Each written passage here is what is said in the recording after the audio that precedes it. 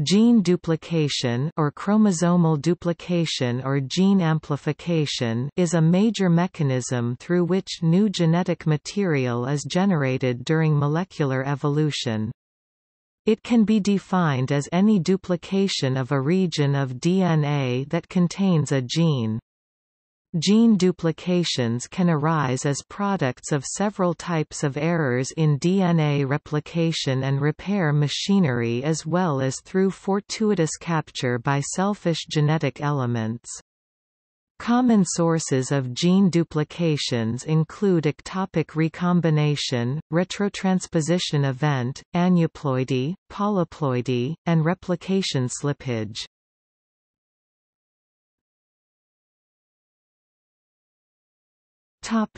Mechanisms of duplication.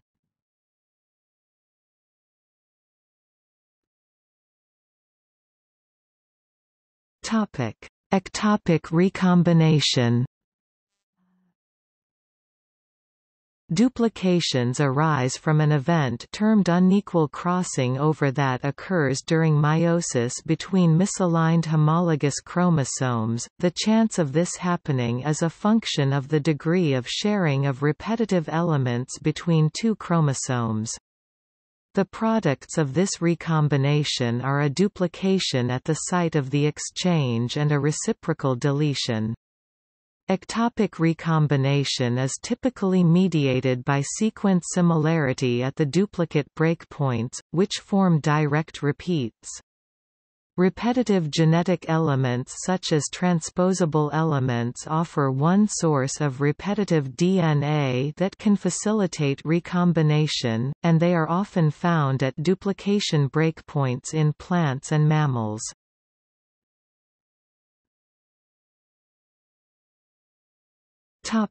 Replication slippage. Replication slippage is an error in DNA replication that can produce duplications of short genetic sequences. During replication, DNA polymerase begins to copy the DNA. At some point during the replication process, the polymerase dissociates from the DNA and replication stalls. When the polymerase reattaches to the DNA strand, it aligns the replicating strand to an incorrect position and incidentally copies the same section more than once. Replication slippage is also often facilitated by repetitive sequences, but requires only a few bases of similarity.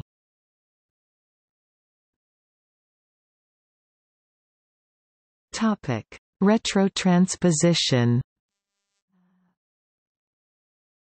During the cellular invasion by a replicating retroelement or retrovirus, viral proteins copy their genome by reverse transcribing RNA to DNA. If viral proteins aberrantly attach to cellular mRNA, they can reverse transcribe copies of genes to create retrogenes. Retrogenes usually lack intronic sequences and often contain poly sequences that are also integrated into the genome.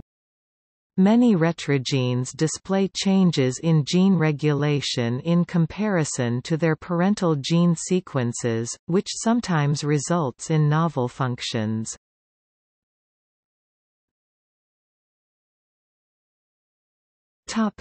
Aneuploidy. Aneuploidy occurs when non-disjunction at a single chromosome results in an abnormal number of chromosomes.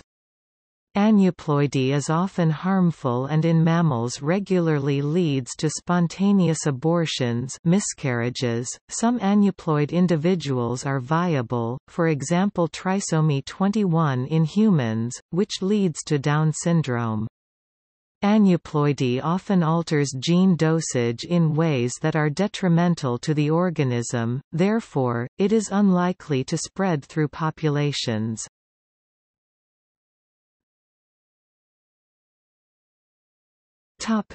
Whole genome duplication. Whole genome duplication, or polyploidy, is a product of nondisjunction during meiosis which results in additional copies of the entire genome. Polyploidy is common in plants, but historically has also occurred in animals, with 2 rounds of whole genome duplication in the vertebrate lineage leading to humans. After whole genome duplications, many sets of additional genes are eventually lost, returning to singleton state. However, retention of many genes, most notably Hox genes, has led to adaptive innovation. Polyploidy is also a well-known source of speciation, as offspring, which have different numbers of chromosomes compared to parent species, are often unable to interbreed with non-polyploid organisms. Whole genome duplications are thought to be less detrimental than aneuploidy as the relative dosage of individual genes should be the same.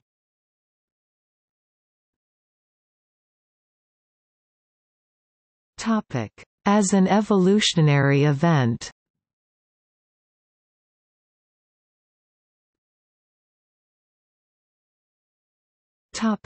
Neofunctionalization. Gene duplications are an essential source of genetic novelty that can lead to evolutionary innovation. Duplication creates genetic redundancy, where the second copy of the gene is often free from selective pressure. That is, mutations of it have no deleterious effects to its host organism. If one copy of a gene experiences a mutation that affects its original function, the second copy can serve as a spare part and continue to function correctly. Thus, duplicate genes accumulate mutations faster than a functional single-copy gene, over generations of organisms, and it is possible for one of the 2 copies to develop a new and different function.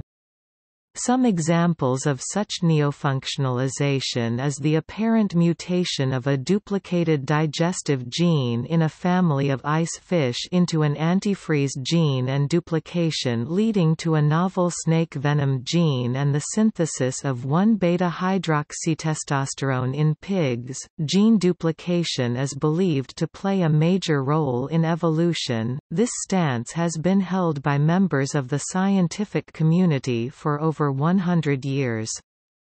Susumu Ono was one of the most famous developers of this theory in his classic book Evolution by Gene Duplication 1970. Ono argued that gene duplication is the most important evolutionary force since the emergence of the universal common ancestor. Major genome duplication events can be quite common. It is believed that the entire yeast genome underwent duplication about 100 million years ago. Plants are the most prolific genome duplicators. For example, wheat is hexaploid, a kind of polyploid, meaning that it has 6 copies of its genome.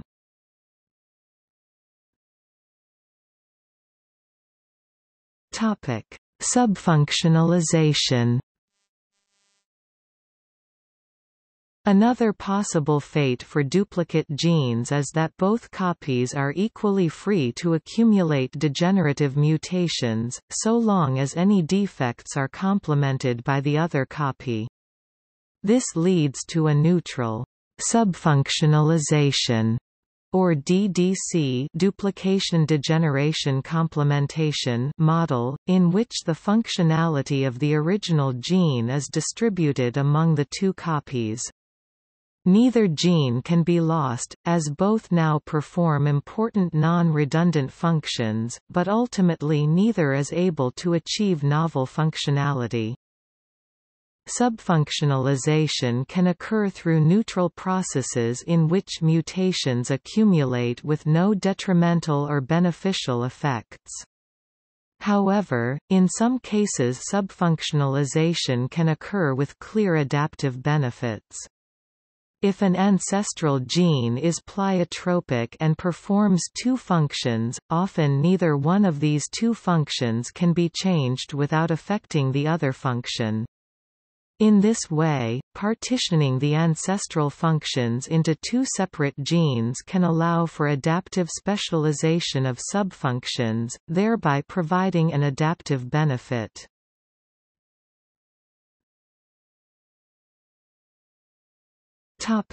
Loss. Often the resulting genomic variation leads to gene dosage-dependent neurological disorders such as Rett-like syndrome and Pelizaeus-Merzbacher disease. Such detrimental mutations are likely to be lost from the population and will not be preserved or develop novel functions. However, many duplications are, in fact, not detrimental or beneficial, and these neutral sequences may be lost or may spread through the population through random fluctuations via genetic drift.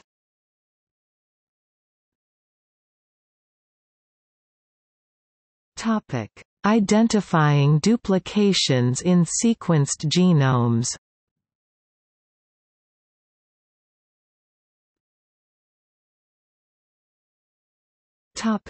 Criteria and single genome scans. The two genes that exist after a gene duplication event are called paralogs and usually code for proteins with a similar function and/or structure. By contrast, orthologous genes present in different species which are each originally derived from the same ancestral sequence. See homology of sequences in genetics.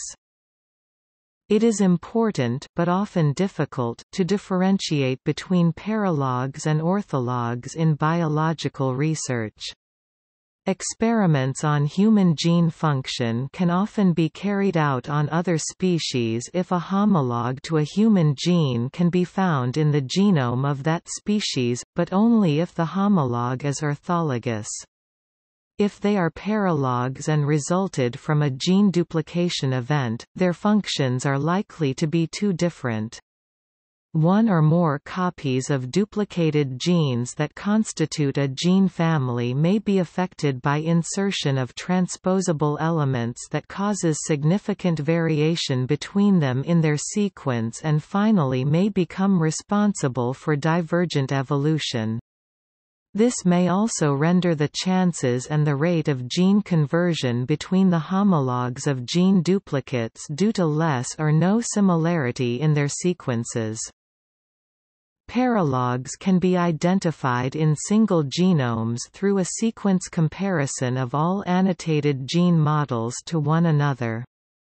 Such a comparison can be performed on translated amino acid sequences, e.g. BLAST-P, TBLASTX, to identify ancient duplications, or on DNA nucleotide sequences, e.g. BLASTON, MEGABLAST, to identify more recent duplications.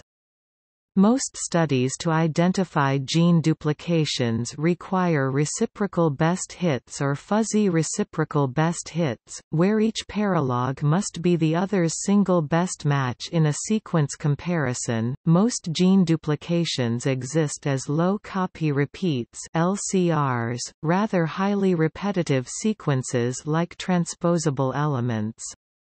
They are mostly found in paracentronomic, subtelomeric and interstitial regions of a chromosome. Many LCRs, due to their size greater than 1 kilobit, similarity, and orientation, are highly susceptible to duplications and deletions.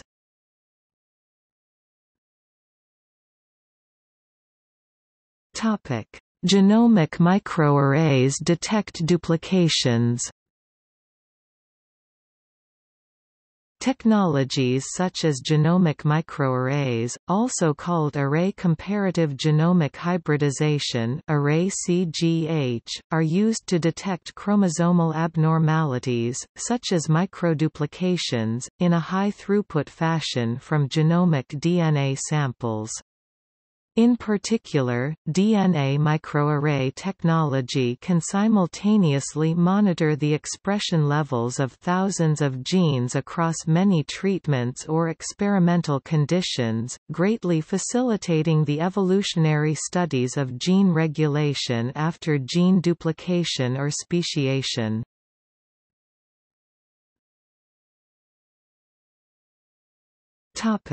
Next-generation sequencing. Gene duplications can also be identified through the use of next-generation sequencing platforms. The simplest means to identify duplications in genomic resequencing data is through the use of paired-end sequencing reads. Tandem duplications are indicated by sequencing read pairs which map in abnormal orientations. Through a combination of increased sequence coverage and abnormal mapping orientation, it is possible to identify duplications in genomic sequencing data.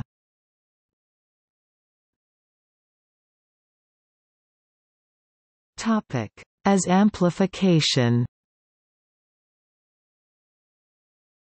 Gene duplication does not necessarily constitute a lasting change in a species' genome. In fact, such changes often don't last past the initial host organism. From the perspective of molecular genetics, amplification is one of many ways in which a gene can be overexpressed. Genetic amplification can occur artificially, as with the use of the polymerase chain reaction technique to amplify short strands of DNA in vitro using enzymes, or it can occur naturally, as described above. If it's a natural duplication, it can still take place in a somatic cell, rather than a germline cell, which would be necessary for a lasting evolutionary change.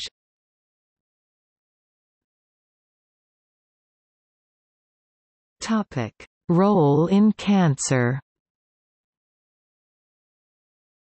Duplications of oncogenes are a common cause of many types of cancer. In such cases, the genetic duplication occurs in a somatic cell and affects only the genome of the cancer cells themselves, not the entire organism, much less any subsequent offspring.